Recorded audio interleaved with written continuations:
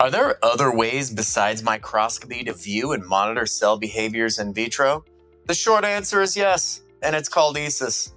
In this short video, I'm going to give a brief explanation of what ECIS is and how it works.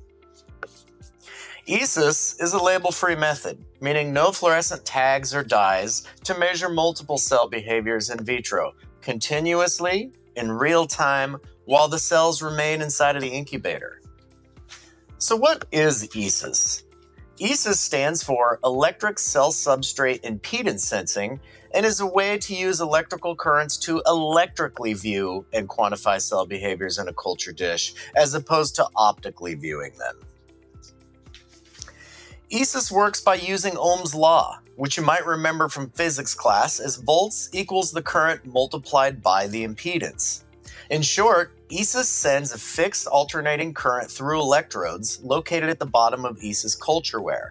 As the current is being sent through the electrodes, the culture medium acts as a conduit for the electrical current to travel between the electrodes in the same well, thereby completing a circuit. As the cells grow and cover these electrodes, their fatty membranes act as insulators and impede the current, causing a voltage change, which is then measured by the instrument and in turn allows us to calculate the impedance caused by the cells.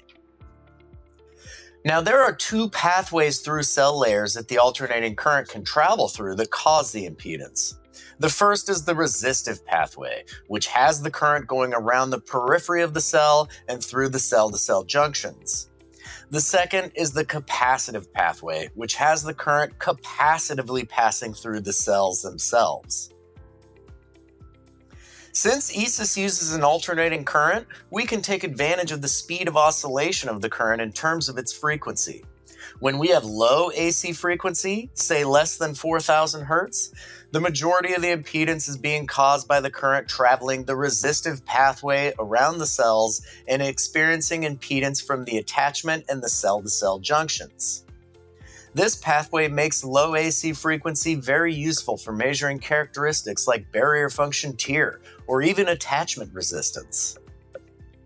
But if we increase the AC frequency up above 32,000 Hz, charges build up around the cell membranes, making it easier for the current to capacitively couple through the membranes, as opposed to going around the cell, hence the capacitive pathway causing the majority of the impedance. This makes high AC frequency useful for measuring cell coverage assays like proliferation rates or even cytotoxicity.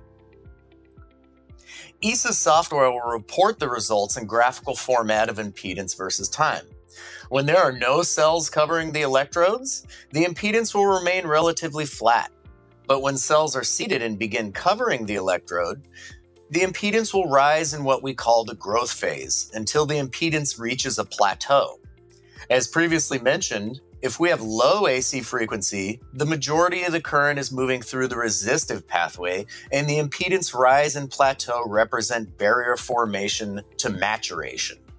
But if we're viewing the impedance at high AC frequency, then the rise and plateau in impedance represent cell growth to confluence of the cell monolayer. Then, of course, if a treatment is added that is cytotoxic, the cells will either loosen their barriers or ball up and lift up off the electrode, causing a decrease in impedance that is linear with the percentage of cell coverage. By taking advantage of properties of alternating currents and the pathways in the cell layers that cause impedance, ECIS can measure a multitude of cell behaviors, including barrier function tear, as previously mentioned, attachment, proliferation rates, cytotoxicity for EC50 values, wound healing migration, electroporation transfection, micromotion, and even more. And with the ECIS Z-Theta's capability of measuring multiple frequencies simultaneously, all of these behaviors can be measured in the same experiment, making ECIS one of the most efficient and effective techniques in quantifying cell biology. If you'd like to learn more about ECIS, please visit our website at www.biophysics.com, or you can email us at info@biophysics.com. Thanks for watching the video, and we'll see you next time.